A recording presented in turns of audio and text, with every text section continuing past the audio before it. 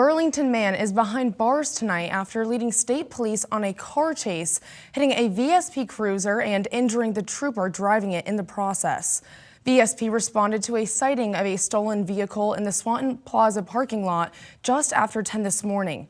The stolen car led police onto I-89 South, then onto Main Street in St. Albans. That's when the car rammed into the back of a VSP cruiser, damaging it so it was no longer operable and injuring a state trooper. The car kept driving until it ultimately crashed into a parked truck, allowing police to arrest 40-year-old Robert Ellie.